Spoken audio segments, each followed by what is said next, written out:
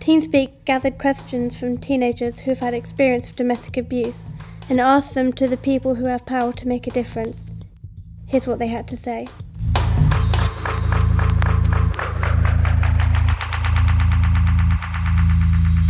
Is there somewhere a young person can go if they're being abused at home? There are lots of places where young people can go if they are being abused at home.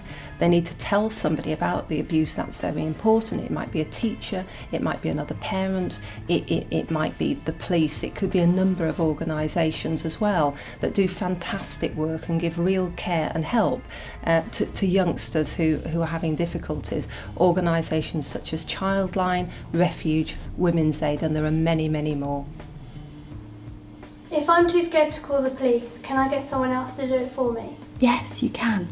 And quite often that to us sends a really strong message that if not only is something happening but you're so scared that you can't tell us and you're too frightened to tell us, then we're very concerned.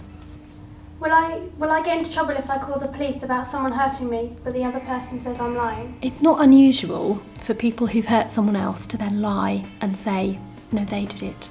And so we're really practiced at dealing with, the official term is a counter-allegation, but it's basically where we might end up with a situation where someone says one thing and the person that they've said has done it says something else to us. And so we would always look for what you might call supporting information.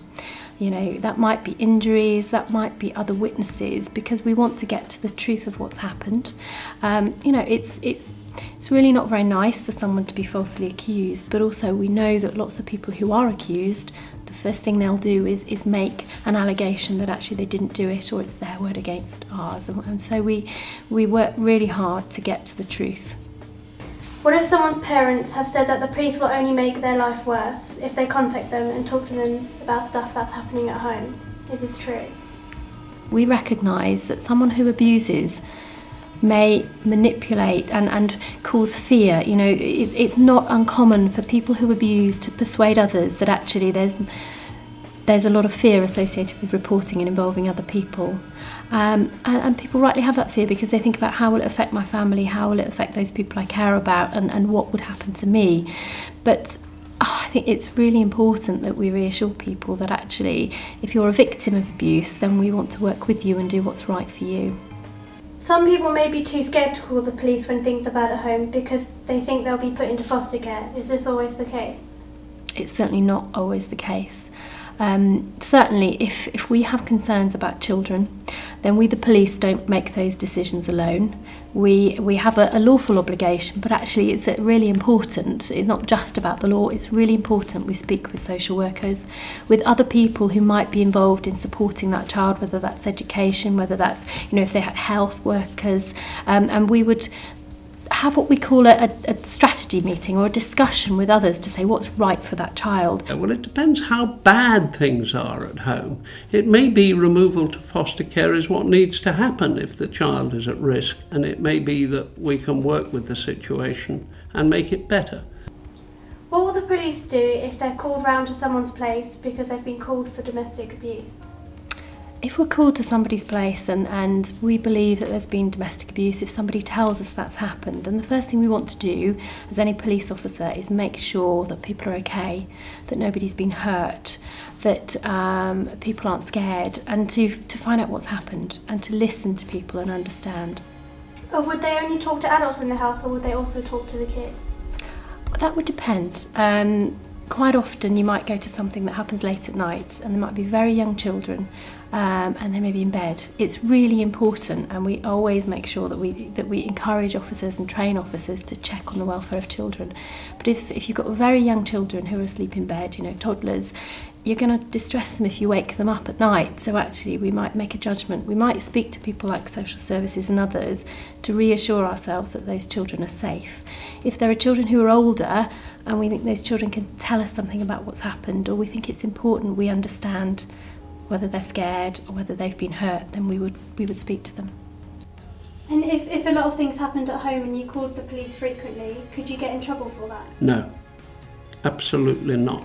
No, if you're phoning us about something that's happening, then no, you won't be in trouble. We want to know, and because we understand that actually the more people call us, the higher the risk is, we have systems in the police, like if you call, your call is logged, and the more you call, we know the greater the risk. What if someone's had a bad experience with the police? What can you offer them? I think we have a complaint system. I can understand why people may think that it's not, not as independent as they'd like, but there's the Independent Police Complaints Commission who are really keen to understand when people have a complaint. So please make a complaint to the police as well. If you say, well, I don't want it to be that serious, our first option is always to look at actually, can we speak to the officers concerned, and can we speak to you about how, it may be that they come and see you and apologise. It may be that if you've had a bad experience and we've done things with others that have not worked for you, then we want to hear. Another thing they could do is go to another police station and say, I've had a really bad experience, can I speak to somebody senior about that experience? And a senior officer, I believe, will take them seriously. How can someone feel safe after they've reported domestic violence? Well, there's a very wide range of laws available to help someone who's reported domestic violence. There's also a huge range of excellent support organisations available to help, like Women's Aid, Refuge, also ChildLine, Victim Support, Citizens Advice Bureau, and also the police are very, very helpful indeed. And although it's hard and it might take great courage to report that this type of behaviour is happening, that's absolutely the right thing to do. You need to tell someone, because that's the only way usually that you can make the bad behaviour stop. And that bad behaviour, violence against anyone, is never, ever, ever acceptable. My advice would be make sure people don't stop listening. Make sure that you talk to organisations that can and will support you, like Women's Aid and elsewhere. I know it's really tough, but to be strong enough to walk away from the abusive situation, to close the Facebook access to people who are going to hurt you, to try to resist Ask FM and other sites that will continue to try to hurt you, and to rely on the friends that you really can trust and the family members that you really can trust, to make sure that you've got a circle of support around you. You can't do it on your own.